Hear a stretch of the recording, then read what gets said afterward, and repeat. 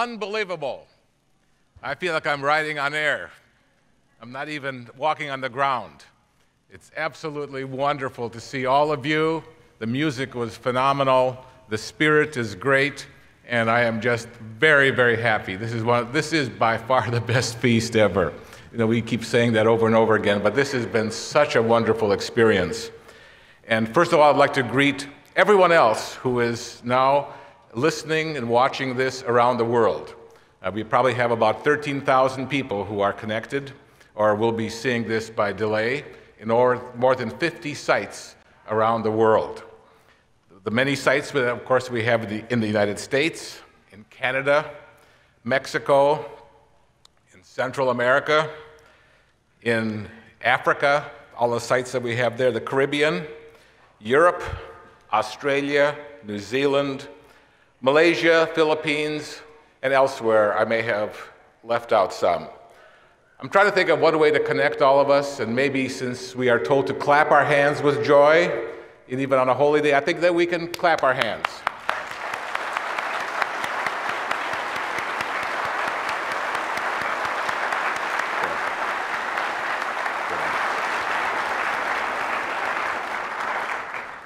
I just heard a little bit of the Jekyll Island people. They're close enough to hear live. Anyway, I hope that we are all connected with one in spirit, and this is just absolutely marvelous and wonderful. I could give a lot of credit to a lot of entities. First of all, to God for providing this beautiful location that Beverly and I have so thoroughly enjoyed. We've enjoyed seeing people that we hadn't seen, in one case this morning, for 44 years, going back to Sioux Falls days when I was a ministerial trainee and visited them. And here they are, faithful after all those years, and here at the Feast of Tabernacles. And many others that I haven't seen, like our star pianist, who I haven't seen probably in, mentioned 20 years, but it's probably been about 30 years that I haven't seen her. I want to give credit to all the people that have made this possible, with Jerry Ost being so solicitous along with his wife to make us feel very comfortable, and everybody else who's worked so hard to make this a wonderful Feast of Tabernacles. One area that's of concern, I just wanted to mention to you, that we've had a little trouble with the feast, has been the feast in the Democratic Republic of the Congo. Our minister there was not able to go there because he's been to Ebola countries, and so he was refused entry to go to the feast. And I talked to the Mickelsons the day before they left, and they said they hope they will be keeping the feast there on their own, but they're cut off. And certainly can pray for the people in the Congo, in the Democratic Republic of the Congo. I'll be talking more about Ebola and its issues in the sermon. We do have a new feast site, though, on the other edge of the Democratic Republic of the Congo, in the drier side, not the jungle side, in Zambia. We have a new feast site in Kitwe, where Aaron Dean was there for the opening, and I was able to see some pictures that he sent through Facebook, and I was just so happy to see 64 people who are keeping the feast in one of 3 feast sites in Zambia. We have another feast site in Lusaka with probably 180 or so, and then one way to the northeast with 120. But this was just wonderful to see those pictures, and I was just very inspired by the banner that they had. They didn't have a lion and a lamb, they had a tiger and a lamb. So I thought it was very nice. We've also had a wonderful hashtag campaign, the hashtag UCGFOT, and it's been wonderful to see all the pictures from around the world, from Malaysia to the sites in the United States and in South America, for a very few.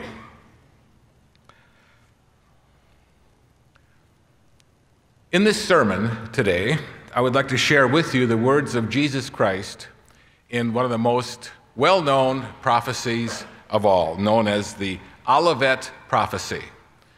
It's a discourse, it's a discussion he held with his disciples just days before he was crucified, in which he spelled out some very important things, some of which I don't know if we fully appreciate and understand. But they all lead in this prophecy to his return to this earth and our inheriting the kingdom of God, which is what we are celebrating here at the Feast of Tabernacles.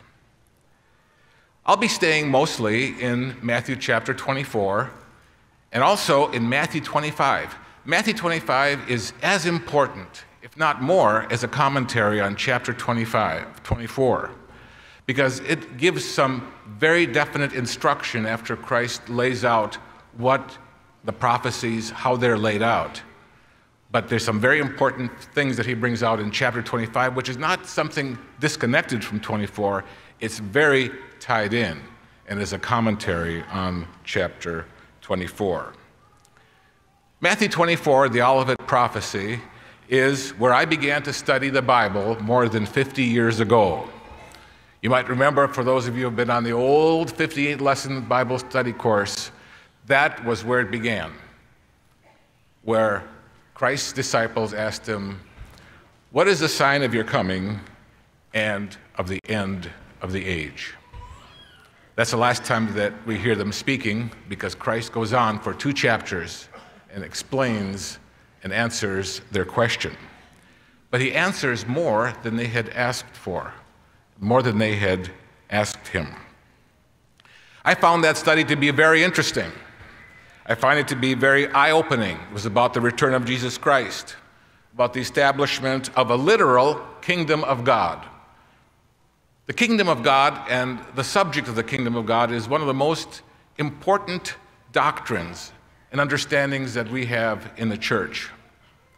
It's probably something that we are more distinctive in than almost anything else, as to understanding its literalness, understanding that there's a process of it coming. It's not here now. In fact, understanding that it's not here now just makes it more a hope and desire for us to be looking to see it enter into this world. The Olivet Prophecy ends with these words towards the end: "Come, you blessed of my Father, inherit the kingdom prepared for you from the foundation of the world." And as I said in my first sermon at the feast here, it is an answer to the prayer, "Thy kingdom come," which is at the very top of the things we pray for. After we ask God and praise his name and thank him for all the things he gives us, we say, "Thy kingdom come, let it come to this earth." But the return of the kingdom is preceded by apocalyptic events of mass religious deceitfulness and deception, war, famine, disease, tribulation, heavenly signs, a lot of terrible things that occur before Christ's return. People become naturally very interested in these events and want to know how these things will all play out.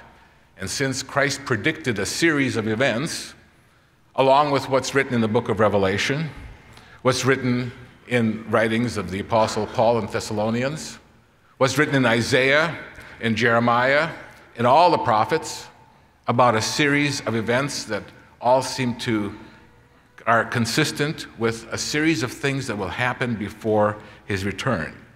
And so people get very, very fascinated by this. In fact, if there's anything that draws people to our message, it's a doomsday message. It's a doomsday message about all these things that will take place before Christ has to return. And whenever we have a program or booklet about prophetic events, there are more people that take an interest in us than anything else, because they want to know. They want to know what's going to happen. They want to be on top of it. They want to know when it's time to get serious, perhaps, about life. And occasionally people do get serious as a result of something that happens, some civil war or something happening in the Middle East. People get very, very fascinated and interesting. The doomsday message has captured the imagination of preachers, speculators, numerologists who feel like there's some hidden message in numbers, astrologers, and anybody else who has wanted to predict what the future holds. Many have predicted the rise and fall of nations, exact dates and scenarios, often to be disappointed when they weren't fulfilled. And as you know, there are people that have predicted very exact things, and then they don't come around, and they have a few excuses. Well, it wasn't to be this year, it's the next year. Then eventually, it all peters out, and it doesn't happen. We do have a booklet, and part of a Beyond Today program, 7 Prophetic Signs Before Christ Returns. And this, as a reprint article, has been one of our most requested articles of all.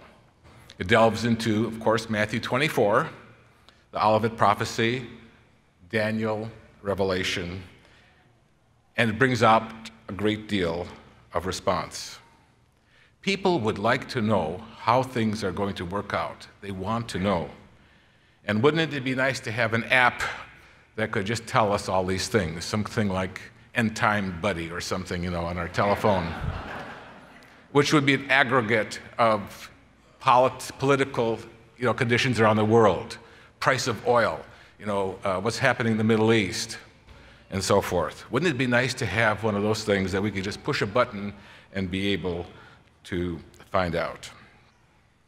Well, in the Olivet Prophecy of Matthew 24 and 25, and I think it's important to say that Matthew 25 should be very much included as part of the Olivet Prophecy, even though chapter 25 is 2 parables and a scenario, but very, very important to understanding what Christ is trying to say to his disciples of all time in Matthew 24.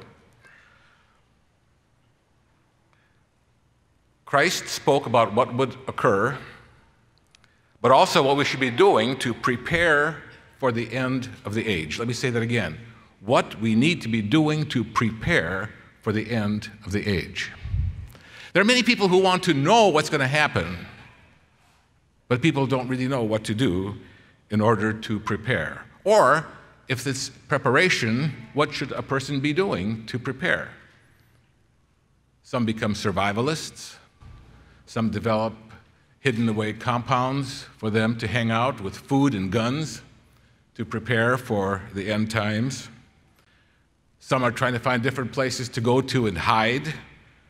But where in the world are you going to go hide and survive?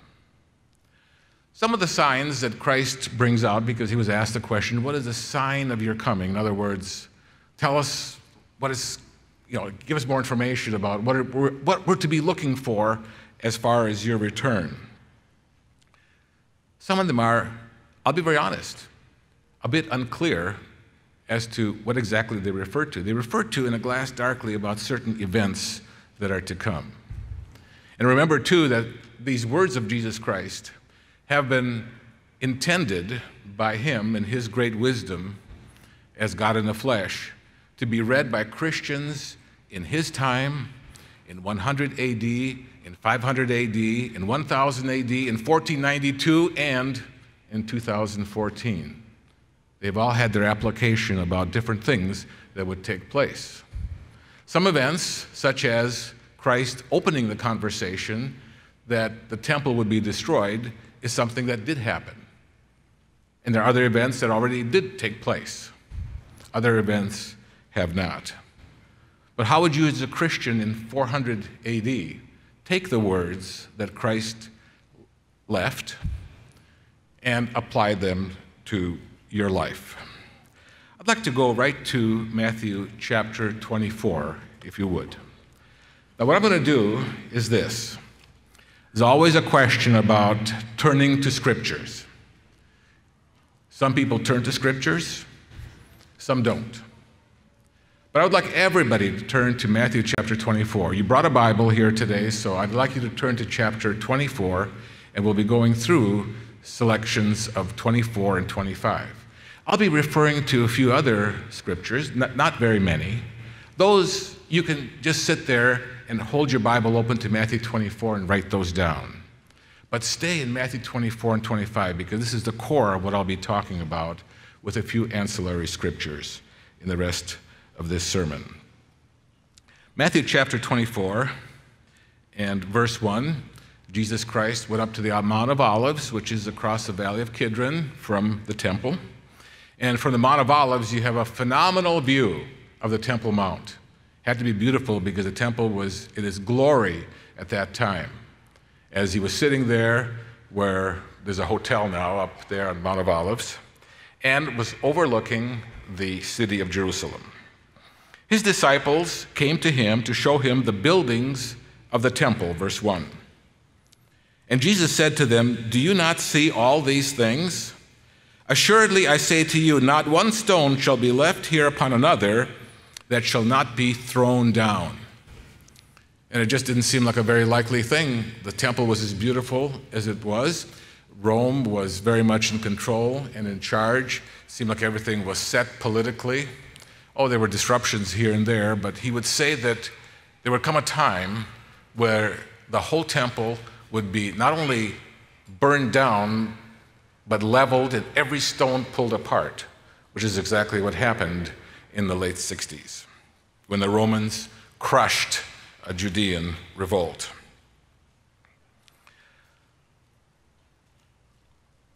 Now, as he sat upon the Mount of Olives, the disciples came to him privately, saying, "Tell us, when will all these things be?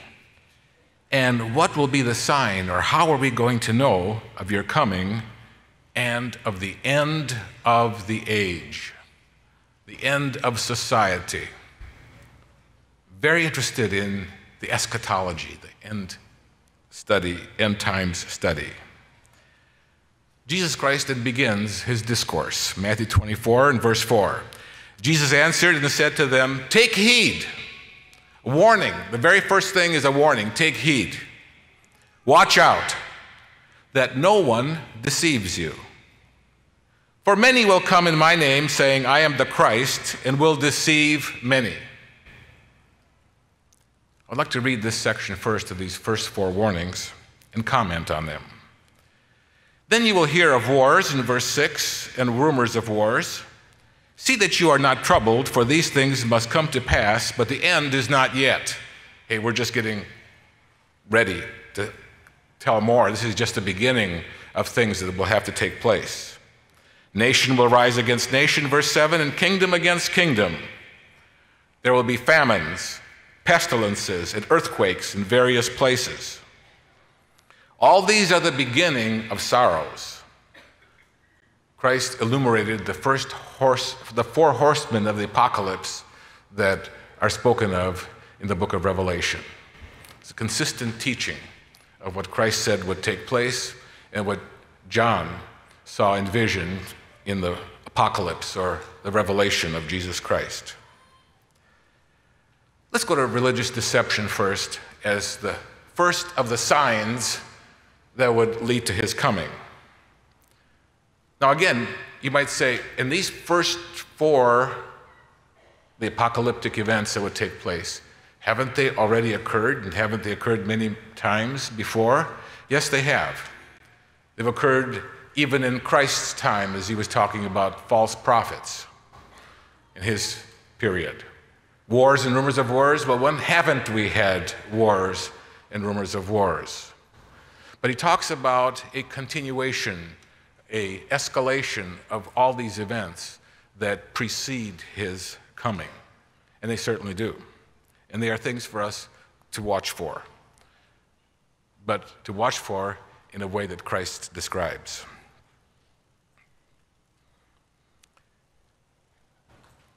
The warning of deception is spoken of 3 times in this chapter.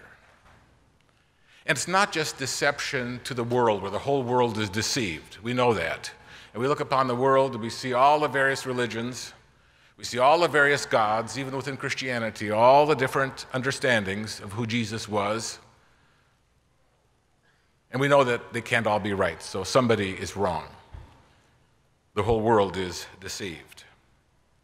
But also, he speaks about deception within the body of believers, and that even the very elect could be swayed. If we think that we are beyond deception, think again. Human beings, including all of us, are subject to being misled by persuasive people's arguments, emotions, personal self-interest, corrupt leadership, and religious argument. Throughout history, intelligent societies have been deceived and misled into believing they were superior and could wage genocide on others.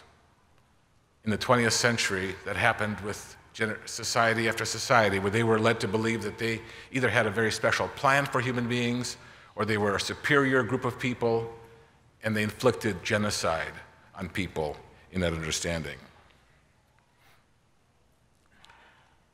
At one time, we were assured in our minds that we would always be a monolith of believers. Today, we're only a fraction of that. I'm not dissuaded. I get discouraged.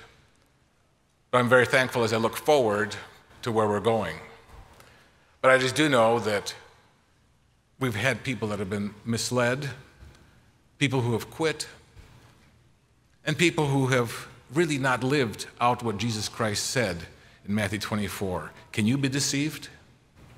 What can we possibly believe? What could we believe? Are we protecting ourselves against deception, against the truths that God has given us?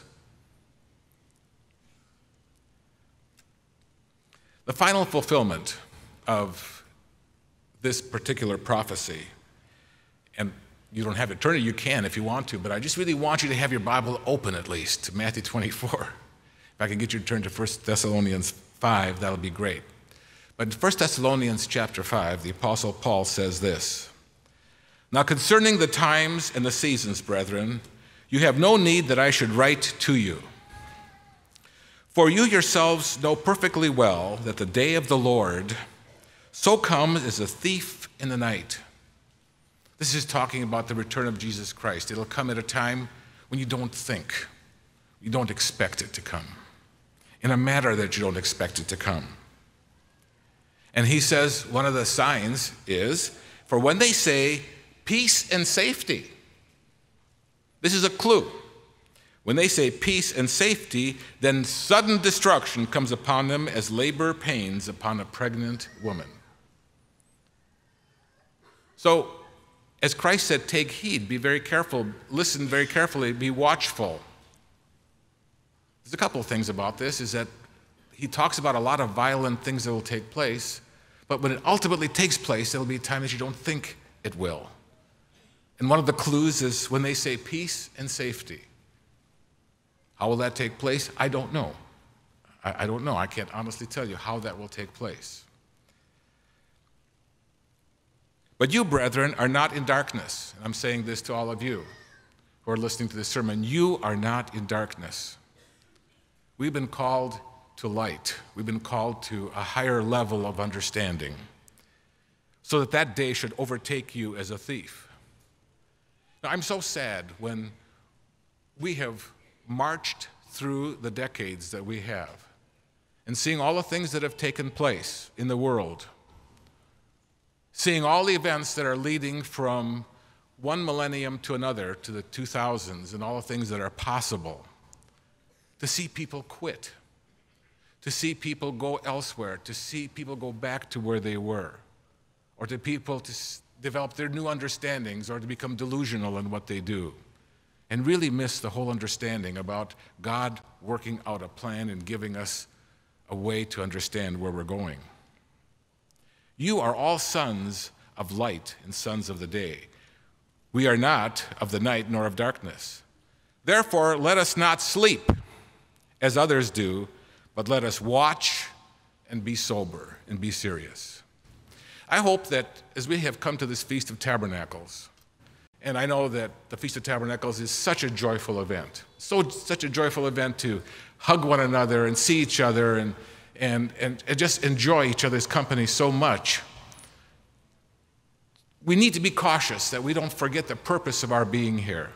It's to learn to fear the Lord your God always as we rejoice, to be sober-minded, to learn more about the kingdom of God, to learn more about the intricacies, to be watchful, to wake up. For those who sleep in the night, and those who get drunk in the night, people who are really out of touch and really not interested. But let us who are of the day be sober, putting on the breastplate of faith and love, and as a helmet, the hope of salvation. faith, love, and hope. Are you adopting, increasing in, and practicing those three great fruits, those three great gifts of the Spirit of God? Well, I'll be talking more about that because Jesus Christ encourages us to do certain things. Not just know certain things, but to do certain things. For God did not appoint us to wrath, but to obtain salvation through our Lord Jesus Christ, who died for us, that whether we wake or sleep, we should live together with him. That's where we're going, to live with Jesus Christ and be saved, have eternal life. And that's possible in the kingdom of God. That's what this is all about. This Feast of Tabernacles is a celebration of the gospel of the kingdom of God, of the gospel itself. 2 Thessalonians chapter 2 and verse 1, getting back to this deception. Now, brethren, concerning the coming of our Lord Jesus Christ and our gathering together to him, we ask you that not to be soon shaken in mind or troubled, either by spirit or by word or by letter, as if from us, as though the day of Christ had come. Here, the New Testament church is off to a great start. Thousands of people are baptized, but people already are pulling people away from the understanding they had and saying, well, Christ has already come. And different people like to introduce new doctrine. One of them was that Christ had come. Verse 3, let no one deceive you by any means. For that day will not come unless the falling away comes first, and the man of sin is revealed, the son of perdition, who opposes and exalts himself above all that is called God or that is worshipped, so that he sits as God in the temple of God, showing himself that he is God. That's an event that will take place. Who it is, how it will take place, I don't know. No, in times past, we had pretty much figured out it could be this person, it could be that person. We want to interview that person even. It'd be nice to have this person on a Beyond Today program, be interviewed by Steve Myers as the man of sin, coming up. Well, what do you think about this? What are your plans and so forth? But, we have not been above that. We've done those kinds of things before. But there will be such an event take place. Wars and rumors of wars. While there have been wars always, we live in a very dangerous world. Fewer borders, but far more danger. Many realize that we are on the verge of another world war. It's not just us. In fact, we may not even think that we're on the verge of another world war, but conditions in the world are extremely dangerous, and we need to realize that. And if there is a large-scale war involving nations where everything falls apart, it'll be the end. There's no recovery this time. Wars in the last 100 years, the World War I began 100 years ago exactly. It was a war that took tens of millions of lives. And it's the first time that the world completely was engulfed in war. At a time when soldiers from New Zealand and Australia fought against the Turks, like at the Battle of Gallipoli, people had nothing to do with each other, and great casualties were suffered. That war ended, and that was to be the war to end all wars. But wait, in one generation, World War II came along that killed far more people than World War I. That war ended with a nuclear explosion over Hiroshima and Nagasaki. And nuclear detonation was so horrible that it stopped Japan cold in its tracks. And to this point, it has been a deterrent. And even though the Russians and the Americans had a Cold War going where each had arsenals that were way overkill aimed at each other, they were at least smart enough to realize that any exchange of nuclear weapons would be the end of society. They knew that. Down deep, they knew it.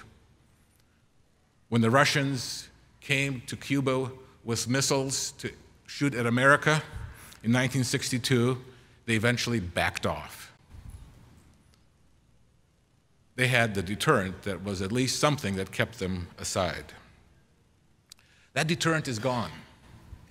Right now, more and more nations have had proliferated nuclear weapons about to be able to be used. And they don't care about any deterrent, because their belief is if they can send you to hell, they go to heaven. And they don't care, and they will do it, because they know that they will go to that place that they've been promised to. Total destruction of the earth is now possible. The end of the world is possible. I have worked in Chernobyl since 1996. Shortly after the start of the United Church of God, another elder and I, who was a very well-known physician in the United Kingdom, who worked with the pituitary gland, or the thyroid, I should say, the thyroid gland, and I had gone to Chernobyl and met with the doctor that treated the first Chernobyl victim children, 30 miles due east of Chernobyl. And since that time, we've started helping and helped build a center for children's rehabilitation. The point I'm bringing up here is that we've gone out to Chernobyl, and around Chernobyl, there's a 30-mile radius that's called the dead zone. Nobody can go in there. This was an accident. This was not any military action. This was an accident. But the ground was so contaminated that just last year, the half-life of strontium and cesium ceased. But that land has been contaminated just from that. A generation of children have been radiated, and now the generation past them is carrying on the effects of nuclear activity. What's going to happen if nations shoot their weapons at one another and tens of millions die? It's over. Economies collapse, environment collapses, it's over. And we need to be realizing that we live with that possibility around the corner, with the kinds of people that may get their hands on nuclear weapons. Right now, we have ancient conflicts that are not getting any better at all. Israel, Hamas, the Palestinians, it's not getting any better. All it does is just intensify the hatreds and the revenge. The ISIS situation is part of a caliphate that has been planned now for a number of years, and does have a plan that started in 2001 with the Twin Towers coming down, which has not stopped, has been part of a greater plan to bring down the world, done by people that really do know a great deal about how to make things collapse. We don't realize that the people in the Middle East, we had a visitor to Ambassador Bible College a few weeks ago. He is a resident in Milford. In fact, from his home, he can almost see the home office of the church. But he has been the outgoing deputy ambassador to Iraq. His name is David Caudle, and he spoke to our Ambassador Bible class for a period and a half, answered a lot of good questions from our students. He said that conditions in the Middle East are beyond any negotiation. There's no more talking, there's no more discussion, there's no more mediation or anything that can be done. It's over. It's a matter of these things playing themselves out. And they're high-tech. He says, you would not believe how high-tech these people are. They said a lot of these people who are terrorists, you think them just out there in the desert wearing these black masks and so forth as being ignorant and so forth. No way. A question was asked, do they have cell phones? He said, oh yes. Not one, but sometimes 3 cell phones. One cell phone to talk to this group of people, one cell phone to talk to another group of people. They use hashtag campaigns like we do for the feast to mobilize and to encourage one another and to send messages to one another. I can't believe this. They use Twitter, an American invention, probably going through a server in San Jose to create unrest in the Middle East. Unbelievable. But things can change very, very quickly. Some people are trying to figure out how the conditions in the Middle East are going to play themselves out. Who is going to be who? And who's going to be the king of the South, and how is this going to work itself out? Now, in no way am I downplaying the fact that we should be watching world events, but they are extremely complicated. A few years ago, I was in Jordan and was talking with individuals and talking to people who ran a school for rehabilitation, and they were connected with the royal family in Jordan.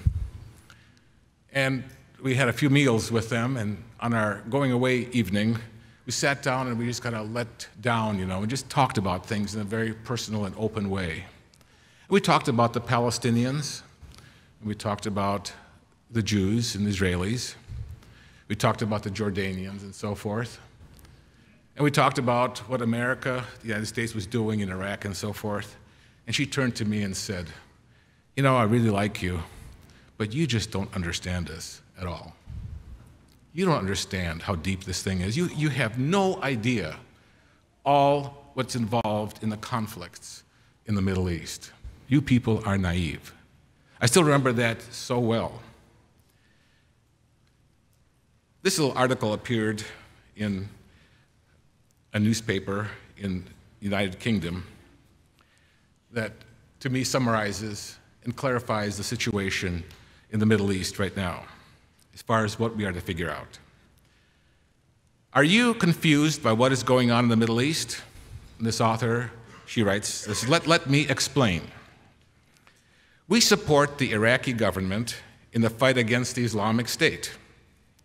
We don't like ISIS, but ISIS is supported by Saudi Arabia, whom we do like. We don't like President Assad in Syria.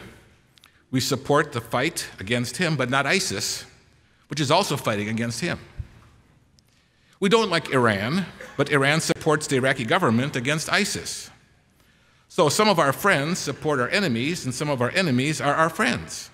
And some of our enemies are fighting against our other enemies, whom we want to lose, but we don't want our enemies who are fighting our enemies to win. If the people we want to defeat are defeated, they might be replaced by people we like even less. And all this was started by us invading a country to drive out terrorists who weren't actually there until we went in to drive them out. Do you understand now? It's tragic, but that is how convoluted the situation in the Middle East is, and the whole situation with ISIS. I can't believe that we are trying to become friends with Iran. They're the ones who want the bomb to destroy Israel, but they also are against ISIS. Well, we could go on and on about that, but when Christ said there would be wars and rumors of wars, this would escalate into a horrible ball that can't be, a string that can't be destroyed.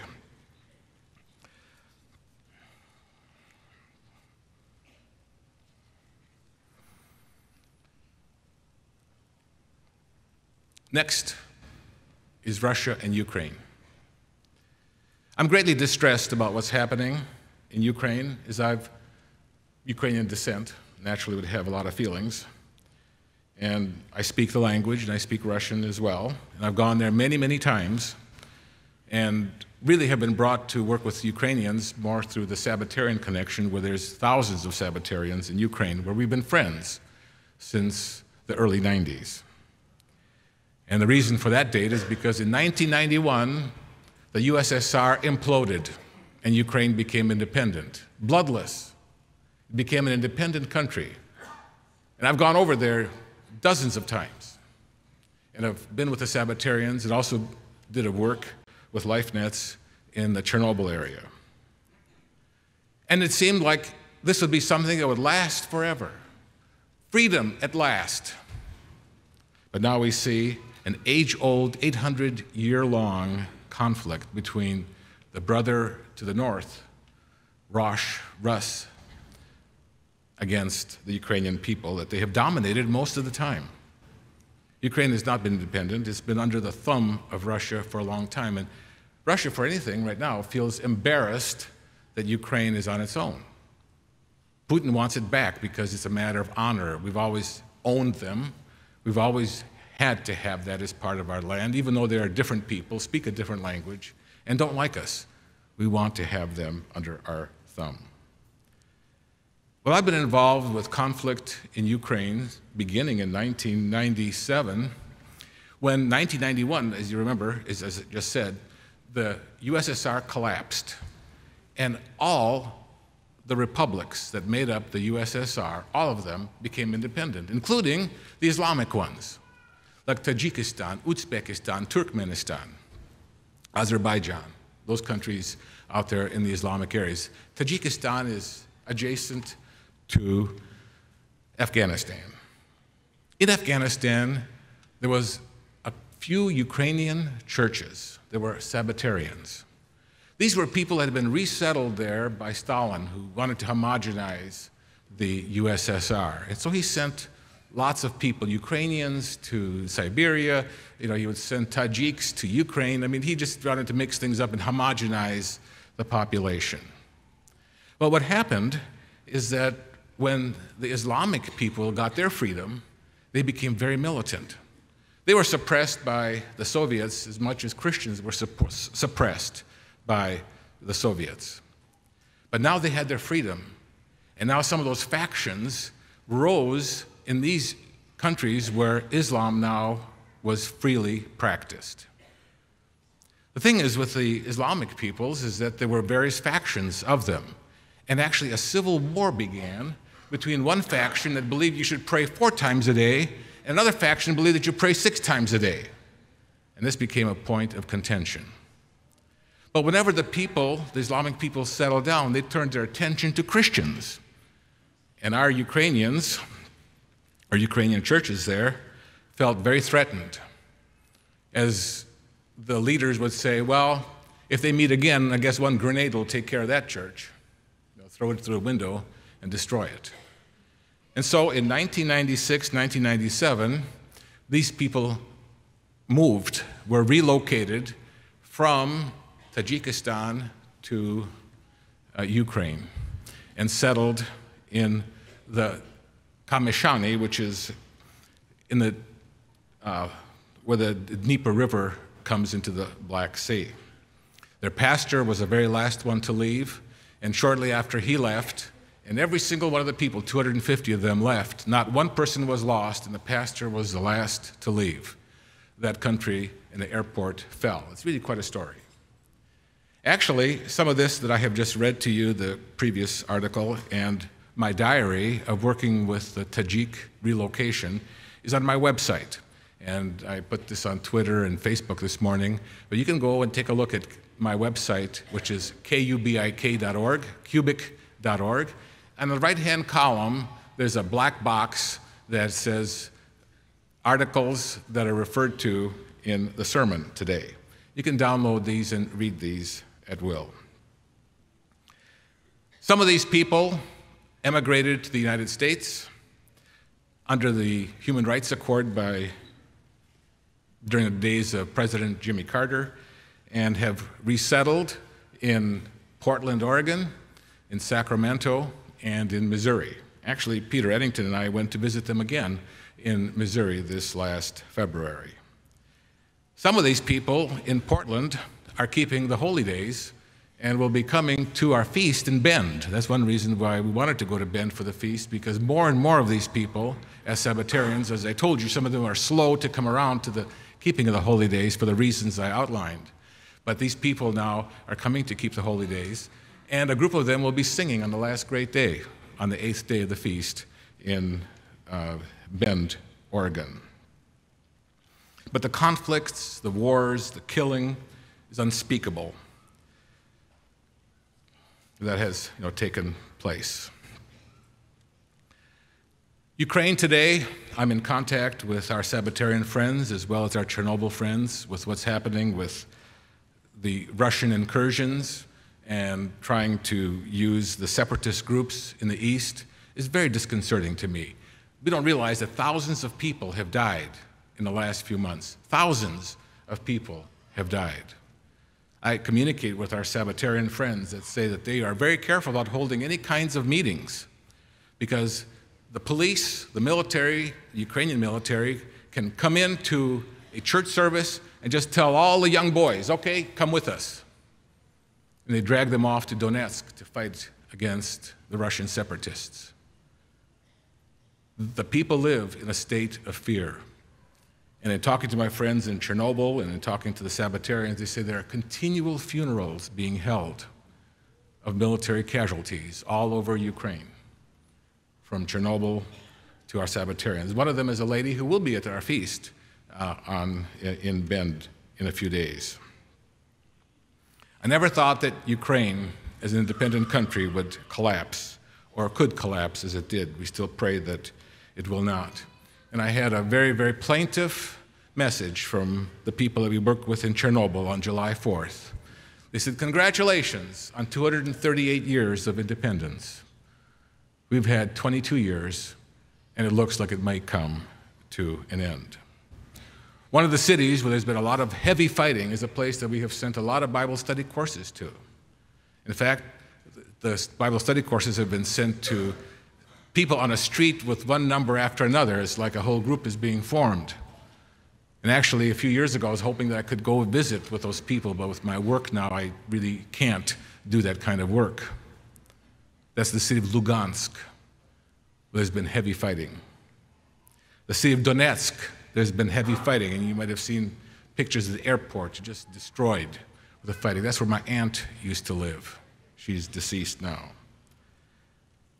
LifeNets is helping with children in Chernobyl, where from Donetsk and Lugansk, where children who've been injured are being brought to for therapy. I'm just saying to myself, I can't believe that this is all happening right in front of me.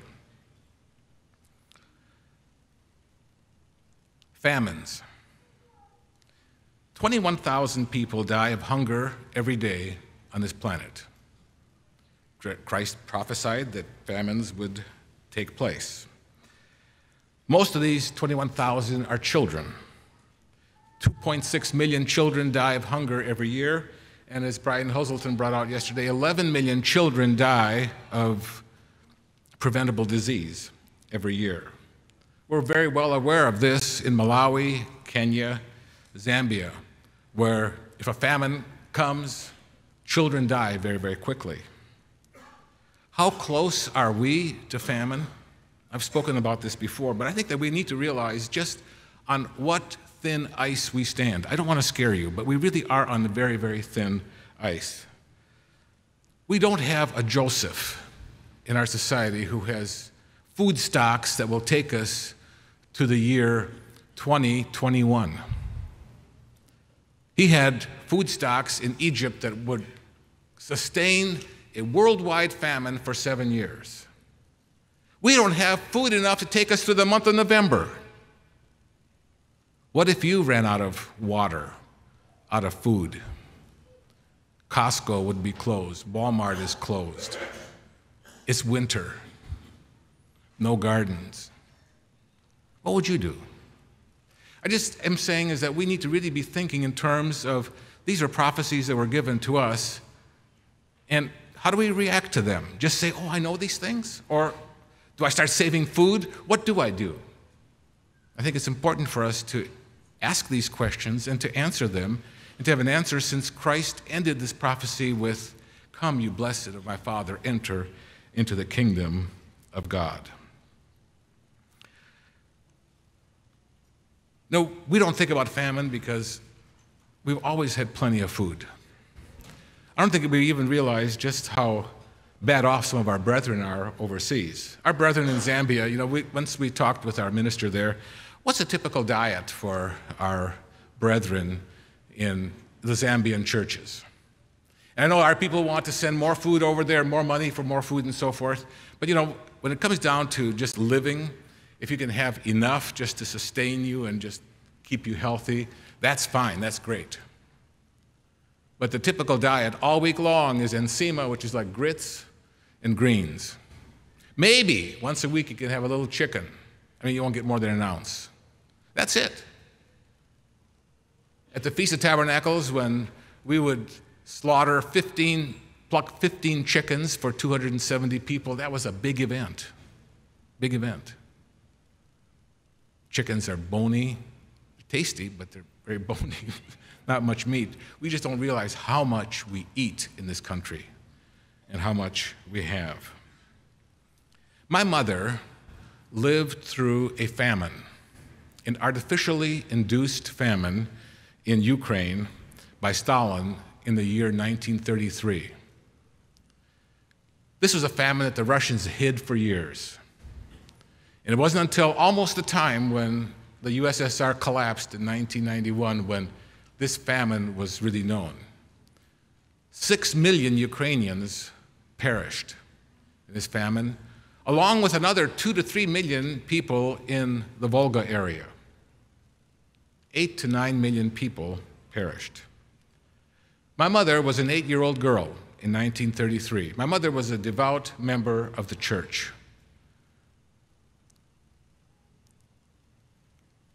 She was interviewed by the University of Minnesota in an article in the newspaper, the Minnesota Daily, about what had happened. I'd like to share with you because this is not some story that I read about or something I got on Wikipedia. This is something right from our family because my mother would talk about these things. Not too often because they didn't want to scare us as children. But believe me, when my parents, both of them were devout in the faith, they both are deceased. When they saw what the church was talking about, they said, "We know what they're talking about. We've been through the tribulation.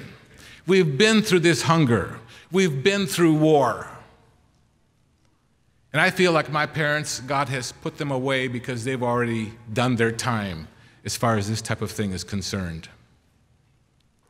I'd like to read from the interview in the Minnesota Daily,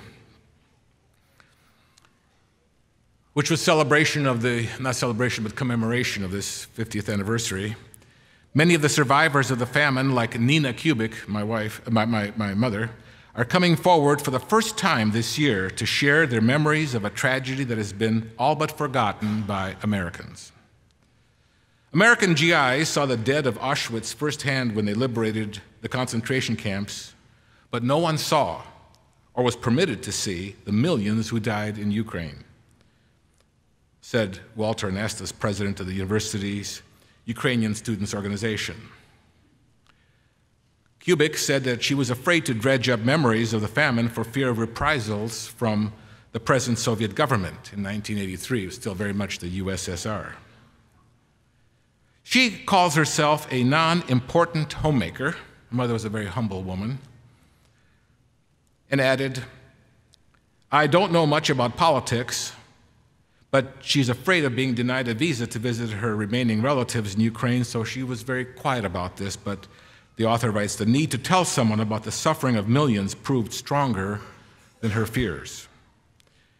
She has walked among the dead through the landscape of death that was her homeland during the year of the famine. She remembers, 8-year-old girl, the valleys near my house where all you could see were bones and bones of people who had died. In the countryside where the bulk of people died, food was almost non-existent.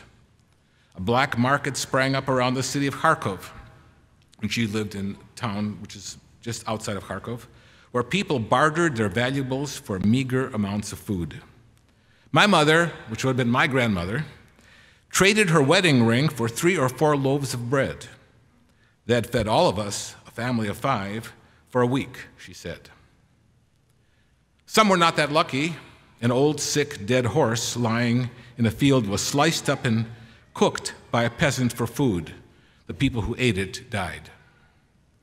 During the long, cold winter months, flour was added to ground-up corn cobs as the only food available to her family. When spring came, people perked up. Why? They could eat dandelions in the grass.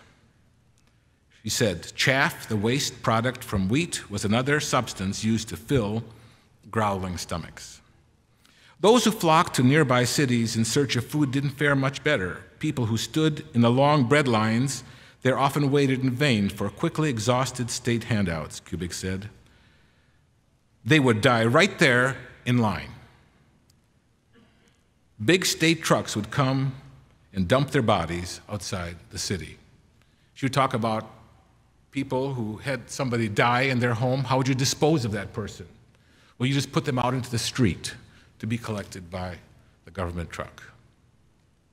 This is the kind of life in our lifetimes that has been experienced that we don't see, but that has happened. Christ predicted these types of events.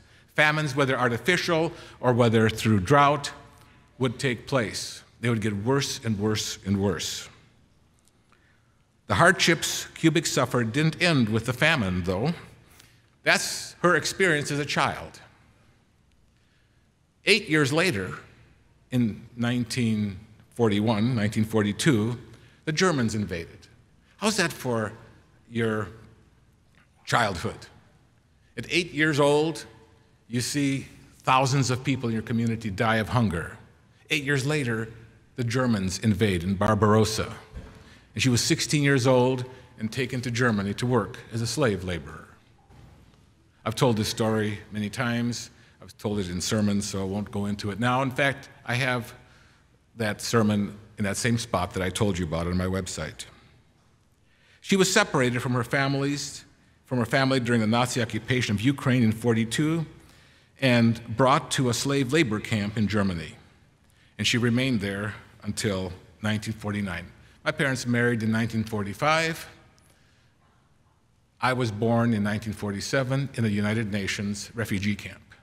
And you know something? I thank God all the time for the many blessings that I have received. The biggest one is just to be alive. My parents talked about all their friends that would die one after another. They'd talk about all the things that would take place. And when they came into the church, they said, "We know what can happen. We've seen it firsthand. We've lived through it. We are survivors." And what I want to tell you too right now is that you need to be a survivor, because God has given us the knowledge of where to go with what we know. My father told me that we just don't really, as a society, can survive. None of us. We will be needing God's help to get through it. What if your water, electricity was shut off? There will come a time when everything will come to a screeching, grinding halt. There will be no iTunes. There will be no cloud. There'll be no internet. It won't come back. How will you handle it? Plagues, the fourth one, Ebola. Of course, a lot of Ebola is a news item right now, and they expect about 20,000 people to die from an incurable disease. It's, of course, the big news item in Africa, but there's also other diseases, such as malaria, which is still the #1 killer, neck and neck with AIDS in Africa, where over 1 million people each of that die every year. There's a mosquito plague that's going through Central America.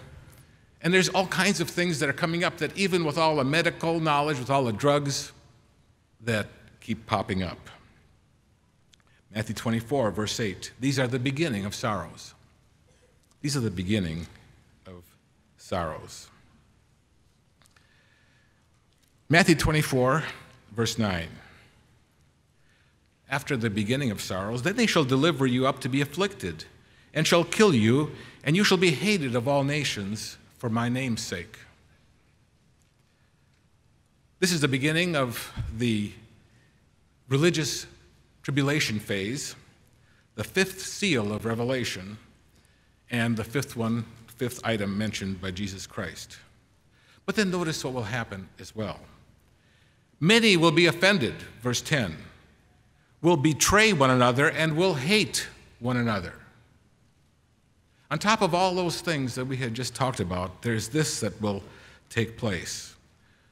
This is not talking about the outside or just life on the outside. This is talking about internal things that have taken place.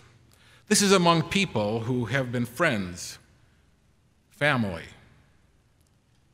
the church, who will betray friendships and hate one another. Actually, this is spelled out a little bit with more detail in Luke chapter 21 and verse 16. You will be betrayed, even by parents and brothers, relatives and friends, and they will put some of you to death, and you'll be hated by all for my name's sake. There's one thing that I have a hard time with, probably more than anything else as far as relationships are concerned. I'm a very relational person, very relational, those who know me. That I like to be close to people, I like to be a friend. But if I'm betrayed, or if someone does this type of thing to me, I take it very hard. I take it hard when people that I've known for decades come to me and say, I have to leave you. Some of you who have gone through divorce know what it's like to be betrayed and the dagger that it inflicts emotionally. It's very, very hard, but Christ said this would be one of the signs of his coming. These betrayals, people walking away from you. As I had a woman come to me that I've known for a long time, for several decades, and said, I love you, but I'm leaving you. I'm leaving you. I'm leaving the church at that point. It's goodbye. I don't react well to those things. I get very silent. I can't manage that very, very well. Jesus Christ was betrayed by Judas. And I truly believe that it was not an easy event for him. Jesus was also very relational, and he knew his disciples, he knew the apostles very well. He worked with them. And he spoke about the one who would betray him. It seemed to be more than just, well, this is the guy that kind of is leaving. But one prophecy in the book of Psalms to me kind of says it all as to how Christ felt. Psalm 41, verse 9, write this down. Even my own familiar friend, whom I trusted, who ate my bread, has lifted up his heel against me. Now, God is in the flesh, and the work that Jesus Christ did was very, very personal and very relational. Continuing in verse 11 of Matthew 24, then many false prophets will arise and deceive many. This is the second time that deception is mentioned, and this is a deception now within our ranks to take people away from those who have been believers. The first delusion was to the world. This delusion is to those on the inside. The second time the delusion is brought up. Be careful about being tricked away from what you believe and what you have now, because you can lose it. You can lose it. Yes, you can. I've seen people with whom I used to prepare sermons with and talk deeply about these spiritual things that are so clear to me right now, clear as ever. To now, I could just as well be talking Chinese to them. They don't know these things anymore. Continuing in verse 12, and because lawlessness will abound, the love of many will grow cold. Should we be surprised? Should we really honestly be surprised that there would be some of the activities that we've seen in the past years take place? They were prophesied. The love of many grows cold. I give up. I can't go on. They go back to their old sins. We have been called to repentance and to loving one another. In verse 13, but he who endures to the end shall be saved. I hope that's you. Endures to the end. The word endures suggests that it's not always pleasant. You are not here enduring the feast. You are enjoying the feast. Everything about it is wonderful. But to endure a situation to where you are suffering and hurting and wondering how it's going to work out, and yet you got to continue and go on and just feel like quitting, but you need to go on. That's endurance. And Christ says, he that endures to the end shall be saved. So it may be painful, maybe looking up a cliff, but he says, I'll be with you. He that endures to the end will be saved. Oh, there's more.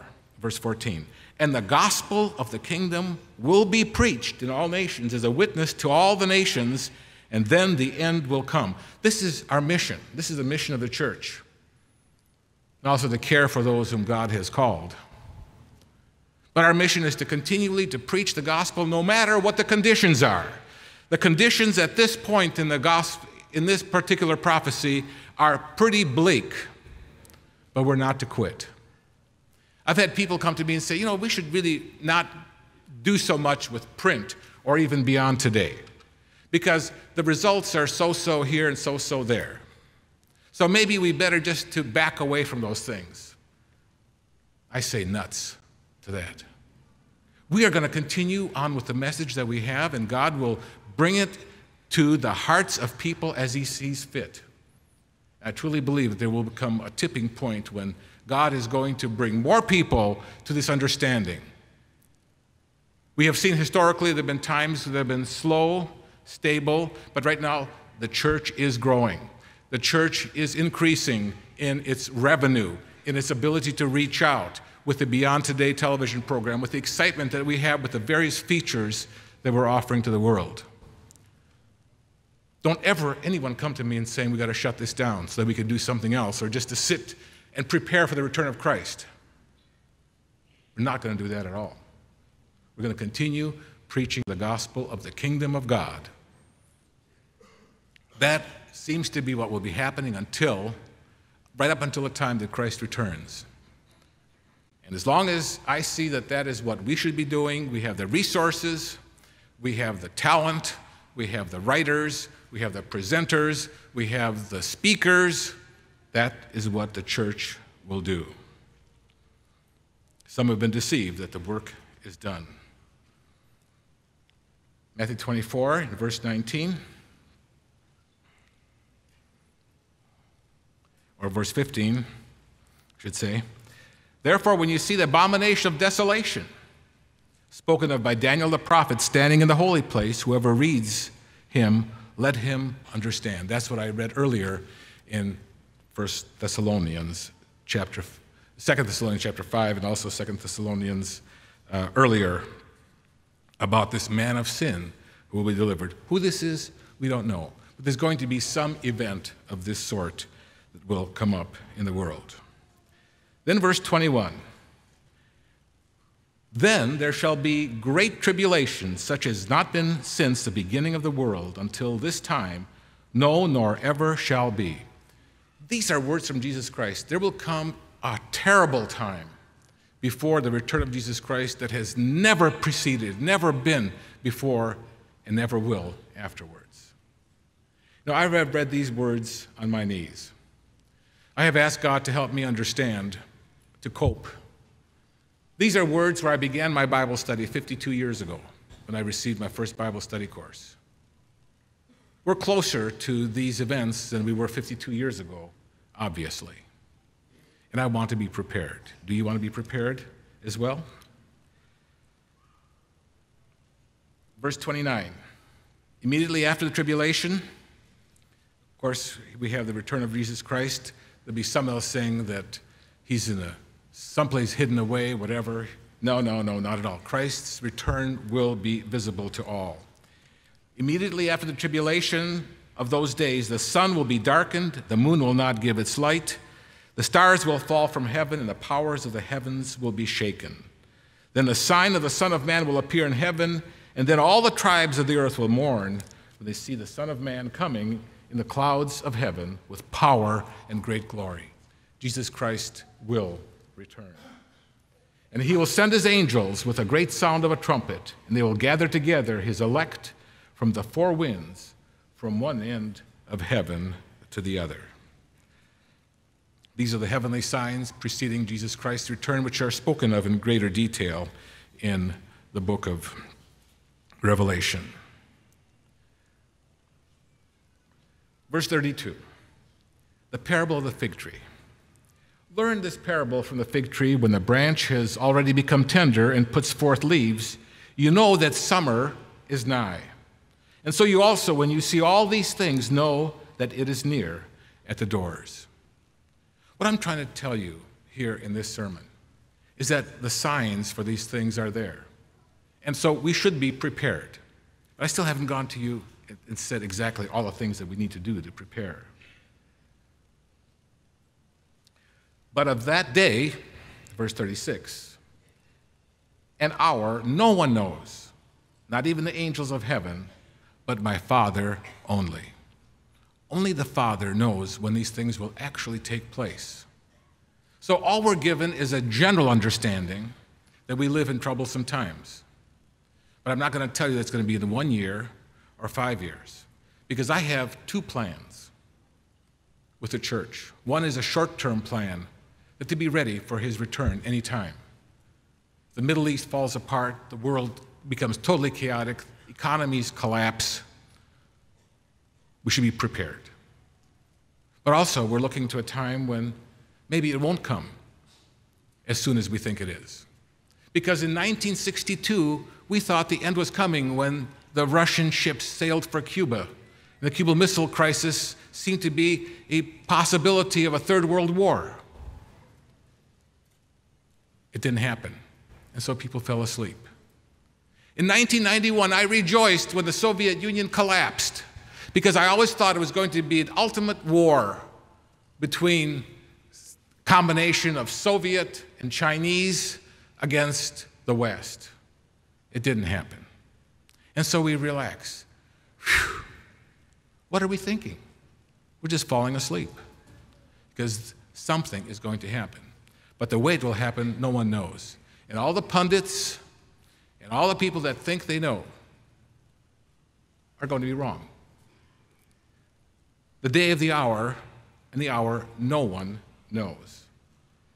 But here's an indication of what will take place. But as the days of Noah were, so also will be the coming of the Son of Man. Verse 38, for as in the days before the flood, they were eating and drinking, marrying and giving in marriage until the day that Noah entered the ark. I read earlier how when they say peace and safety, the end will come. There seem to be a lot of contradictory things, and we have a lot of things to think about. When ultimately things will take place and come to a head, or when the end will come, is at a time when we think not. It may be like in the days of Noah, when there'll be more pleasure, be more cable channels showing more TV shows, the stock market may be at an all-time high. And we say, what end of the world? It passed over us. A true Christian is ready. A true Christian is living his life in a decent manner, preparing.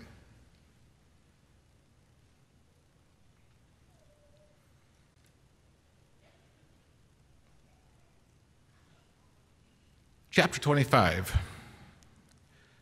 gives us instruction vital for our survival. Matthew chapter 25. Again, there are two parables and a scenario.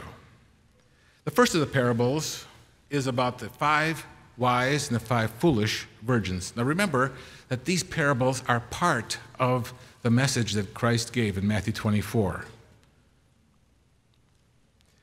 Then the kingdom of heaven shall be likened to 10 virgins who took their lamps and went out to meet the bridegroom, Matthew 25. 5 of them were wise and 5 were foolish. And those who were foolish took their lamps and took no oil with them. But the wise took oil in their vessels with their lamps. Now, while the bridegroom was delayed, 1962, 1972, 1975, 1982, 1991, give me a date when people thought Christ would return. People thought the bridegroom, well, I guess he's delayed. Some people peeled off, some people started something new, some went back to where they were. Some didn't believe anything. But while the bridegroom was delayed, they all slumbered and slept. And at midnight, a cry was heard at a time you think not, because that cry will come. Behold, the bridegroom is coming, go out to meet him. Then all those virgins arose and trimmed their lamps. These 10 virgins all fell asleep, but 5 had oil in their lamps for fuel. They had batteries, and the others didn't have batteries. Okay? And the foolish said to the wise, give us some of your oil, for our lamps are going out, because they had to walk through darkness to meet the bridegroom. But the wise answered, saying, no, lest there not be enough for us, but go rather to those who sell and buy for yourselves. While they were out to buy, verse 10, the bridegroom came, and those who were ready went in with him to the wedding, and the door was shut. Afterwards, the other virgins came, saying, Lord, Lord, open to us. But he answered and said, Assuredly I say to you, I do not know you. Watch, therefore, for you know neither the day nor the hour in which the Son of Man is coming. Watching. Watching. As Luke writes in Luke 21, watch that you be accounted worthy to escape.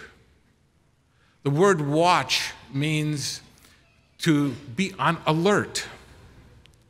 A watchman is one who watches out for thieves at night. There's a night watchman. A person who is accumulating the Holy Spirit and oil that he has. That even though we have all as a church fallen asleep, I consider myself also as having fallen asleep from the great events leading to the time of Christ's return. But at least we had oil in our lamps. We could get our lamps going. But there are others who don't.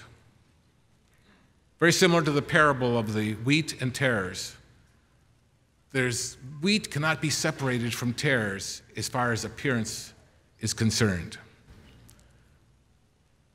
And you don't want to pull out the tares because you'll pull out the good wheat too, Christ said in that parable in Matthew 13.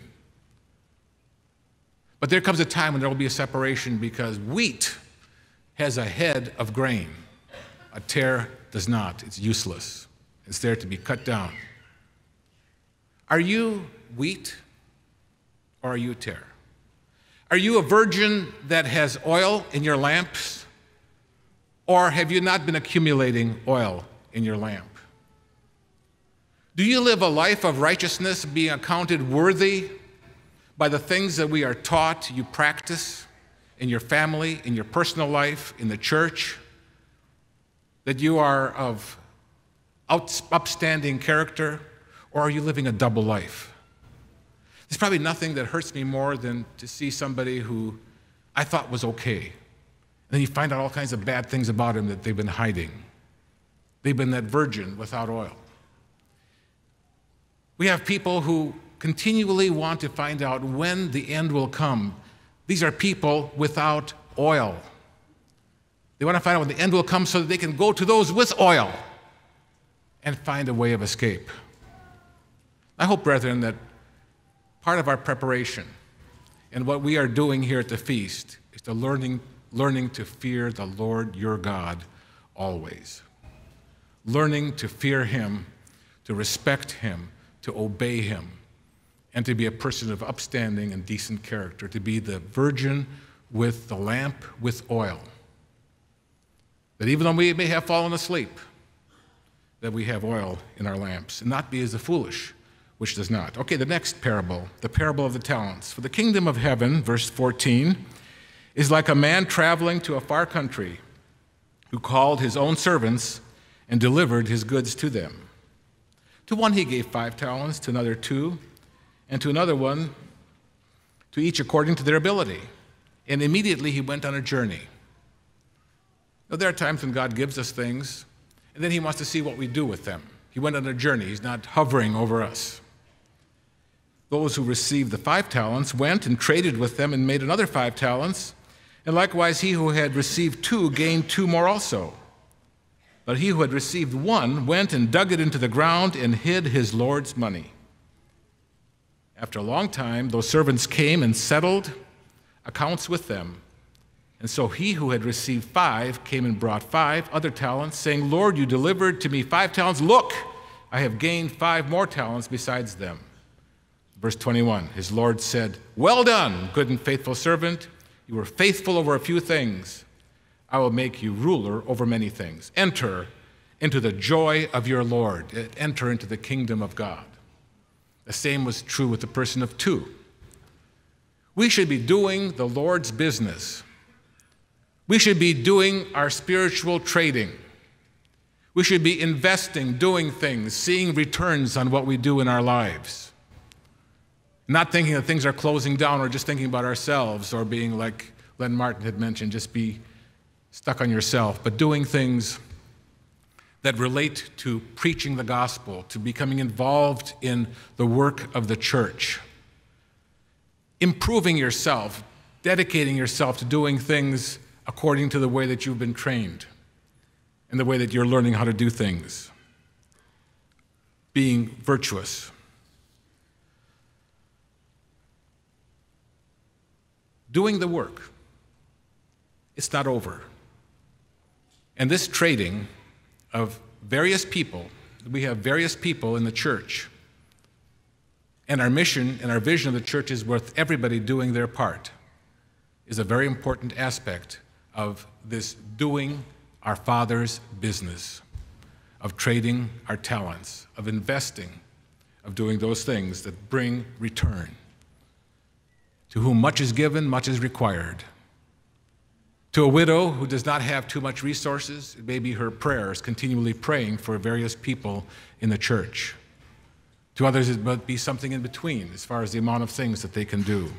But that's what responsibility is given. Christ said that is an important aspect of preparing for his return.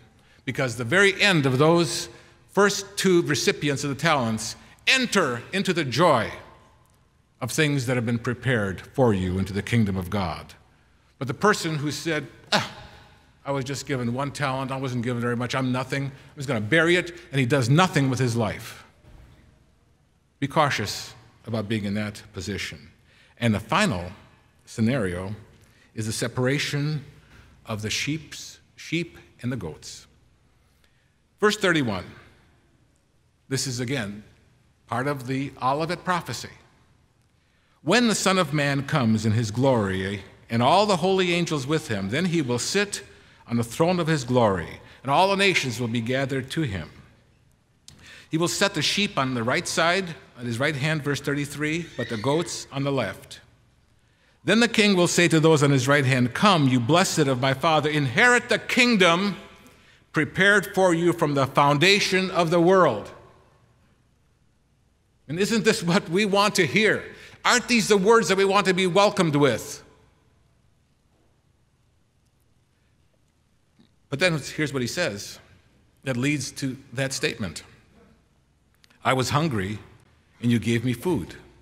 I was thirsty, and you gave me drink. I was a stranger, and you took me in. I was naked, you clothed me. I was sick, and you visited me. I was in prison, you came to me. The righteous will say, when did we see you hungry and feed you, or thirsty or give you drink? When did we see you a stranger, take you in, or naked and clothe you? Or when did we see you in prison? The king, verse 40, will answer and say to them, Assuredly I say to you, inasmuch as you did it to one of the least of these my brethren, you did it to me. Service, caring for the needs of those less fortunate. That's a requirement. The people that God wants in his kingdom are people who care about others, people who have their minds off of themselves, people who say, how can I help? What can I do? We have brethren around the world who are in great need. I'm not here doing a solicitation for any organization, LifeNets or Good Works or any of that type of thing, because it has to be done properly in an order, in an organized fashion to be done fairly. What I'm saying is that Mr. Myers so well brought out yesterday about the need for the borehole in Brazil. A borehole that's got to be drilled to a depth of 240 feet to draw the water that's needed for a community of 700 people. That is something that we can do. The concert, which you saw, was a preview of the music today that you will be hearing. Again, this is not a commercial for that. But I'm just saying is that what are we doing to help other people in the various ways that we can serve? Because the people that will be first in the kingdom of God are going to have to revamp and to rebuild this world from what we had read already in Matthew 24, from all the catastrophe that's taken place, from all the environmental damage, from all the emotional damage, from everything that's taken place. God needs people who care. God needs people who care for others, not about themselves. first. So this parable is very, very important because it is one of the preparation steps for entry into the kingdom of God. Enter into the kingdom prepared for you.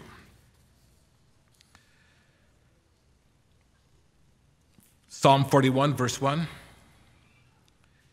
Blessed is he who considers the poor. The Lord will deliver him in time of trouble. So in summary, when I take a look at Matthew 24, which is a very, very important prophecy about the end times, what's important is not just to know what's going to happen. Because even with all the things that are stated there, there is a lot of room for speculation. And you won't get it right. I promise you, you won't get it right. And if you do get it right, God's going to change it so you won't be right. What's important is that you be prepared. That you be prepared because those are the people that qualify for the kingdom of God. I hate to put it that way, but I'm sorry, you need to qualify for it. You need to be awake. You need to be doing the business of the church, being about our Father's business. You need to be serving. All these are preparations that you will take. God will take care of all of us. God will take care of us. I pray for the church continually because I feel a heavy burden on me, frankly, about the times in which we live, the challenges that we have, and a spirit that's been working in this world of a Satan who hates me, who hates you, does not want you to inherit the kingdom of God. A satanic spirit that knows that its days are numbered. It will do everything it can to deceive you, to scare you. But you can face what needs to be faced by looking at the words of Jesus Christ himself. Matthew 24 and 25, if you have a red letter Bible, is all red. It's all red. It's right words from our Savior, who spells it all out with the things that you need to know. First and foremost is a preparation. Second of all is to know that there will be certain things that happen so that we know what season it is. When the fig tree starts to blossom, it's spring. We know what season it is. We know that the season we live in is a very dangerous season because things can happen very, very quickly. But our job is to be prepared. You cannot prepare at the last second. Let me say that. You cannot prepare for salvation at the last second. Deathbed repentances don't work. It's a lifestyle. It's the way you treat one another. It's how you grow in the Spirit of God, in the grace of God, if you will. Let's be prepared. Let's be focused on the kingdom of God and that government. I pray, and I hope that all of us pray, and we'll be more attuned to pray, thy kingdom come, because in Facebook, I have listed in my profile under political views, thy kingdom come, so people know where I stand. My understanding in politics does not come from Greta, from Hillary, from Rush, or any of those people. It comes from Jesus Christ, who has made me an ambassador, a fit ambassador of his kingdom, and to be a tool in bringing people to salvation. I'm so very, very thankful to all of you, and I hope that all of us make this Feast of Tabernacles, which looks to the kingdom of God, truly is a place to learn to fear the Lord your God always. Don't normally do this, but I feel very, very moved to do this. I would like to conclude this sermon with a prayer for the church. So if you would just bow your heads, I'd like to ask for God's blessing upon his church.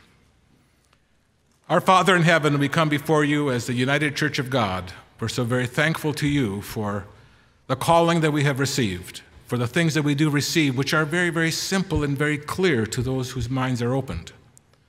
We're very thankful to you and ask you, Almighty God, to continue to protect your people, to protect your church.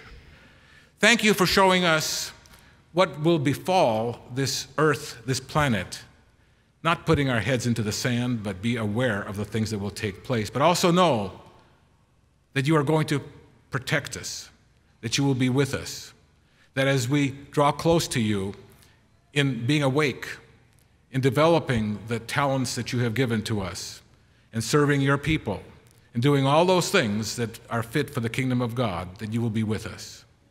We truly feel that you are with us here at the Feast of Tabernacles, that your Spirit is residing with us, that we are walking with you, that your kingdom is among us.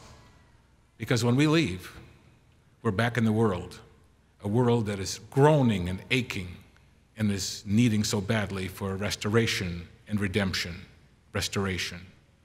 So our Father in heaven, we're very thankful to you for this event. We're very thankful to be here at the Feast of Tabernacles with our friends, with a wonderful attendance and the resurging faith that we see in the church. We do pray for growth, and we pray for growth first and foremost, growth of the Spirit and growth of the character of your people. And also pray for growth, for the church to grow, to be able to reach out to more people in doing its work. So we thank you for this. We give you praise and thanksgiving. In Jesus Christ's name we pray.